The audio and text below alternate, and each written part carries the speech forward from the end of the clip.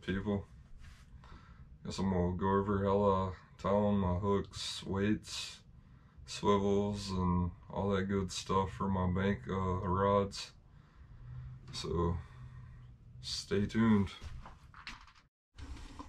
So this right here is all you need. I'll go ahead and get me about 4 foot of leader and cut it, and there goes.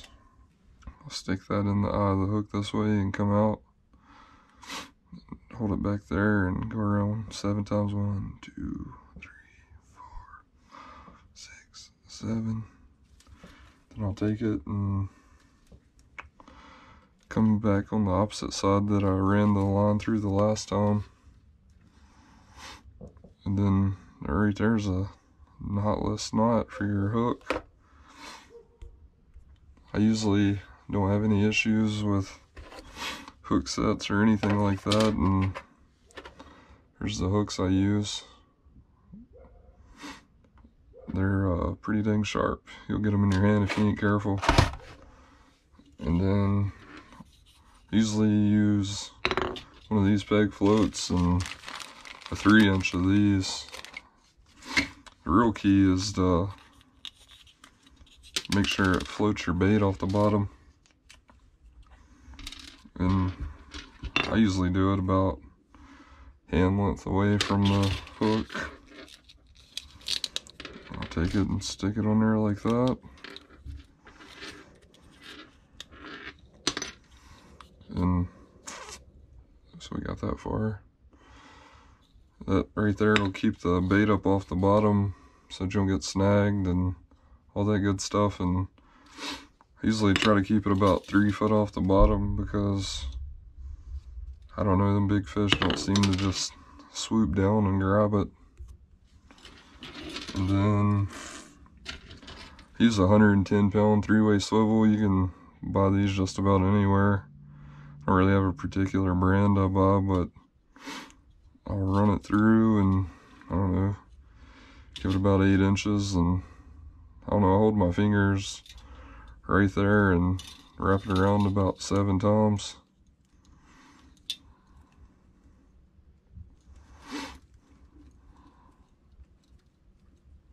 So that right there created this hole. Then I'm gonna run this through that hole. And then we created another hole right here. And I'm gonna bring it through there like that. And then right here, I wanna wet the line so there isn't any friction, and I'll pull it down some where some people will tighten it before. And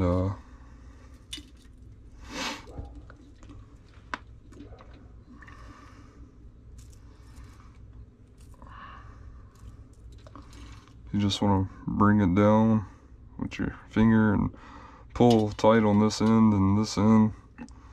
It'll eventually come out like that.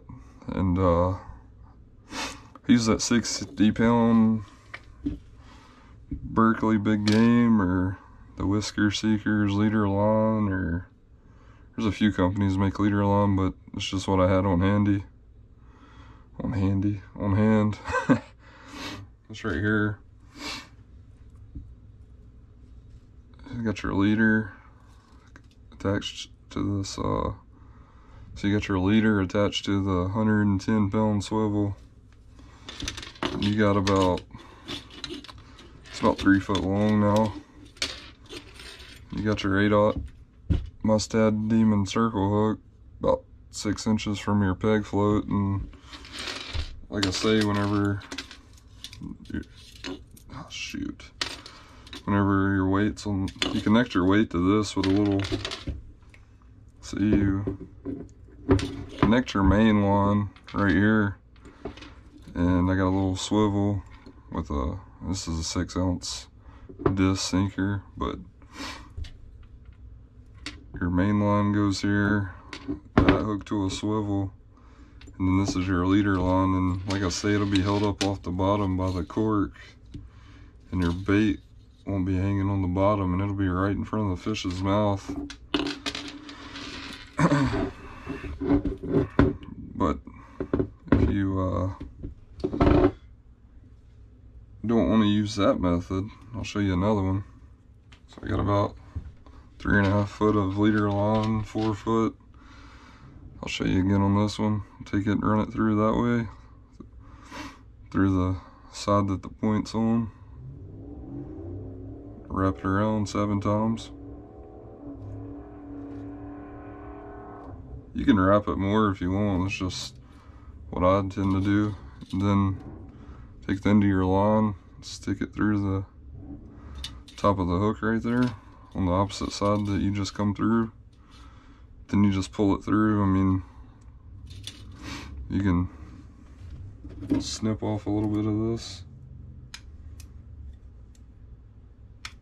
I don't know, leave a 1/4 or 1/8 of an inch. And you're not gonna pull that off. If you break that, something's wrong.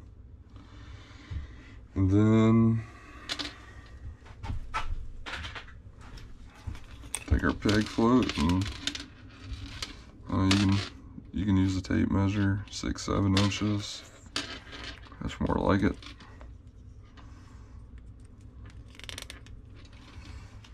So you got that about 6 inches off. Then you can use just a regular swivel, not a 3-way. It's rated for about 110 pounds too, and then I'm gonna take about 6-8 inches of line up here, wrap it around 7 or 8 times.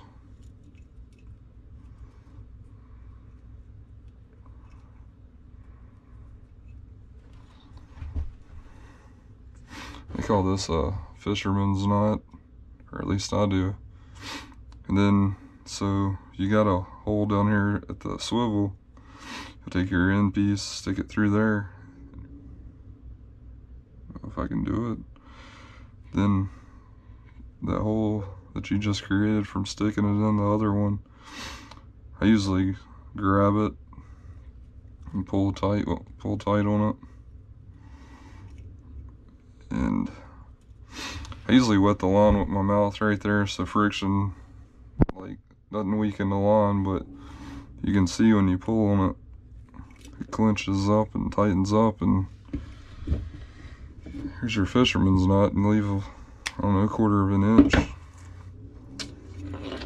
And there's your leader. Say this is your main line. I'll stick my no roll weight on there, it's a slider weight. And we'll grab one of these beads, it's a knot protector, and slide it on there. Then we'll stick it through, give you about 6-8 inches, and turn about 7 times.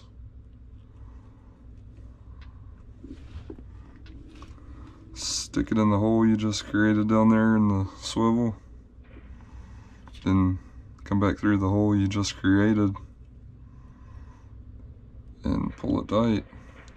Like I say, I usually wet this right here with my mouth so friction doesn't weaken the line, and pull it tight.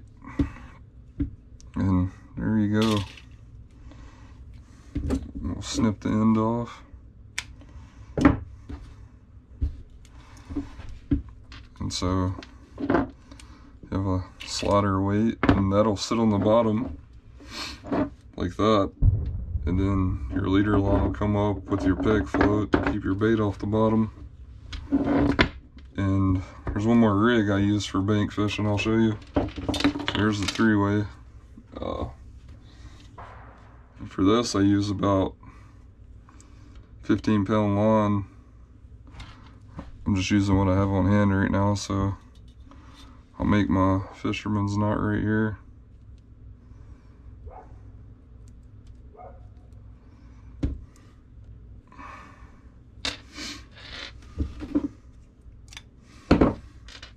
Then I'll grab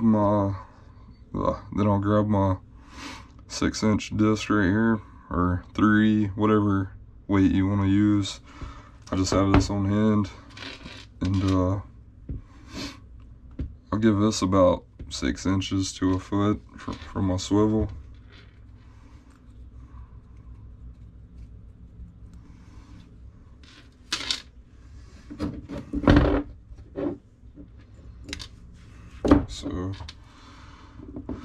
Yeah, about it's about 7 inches.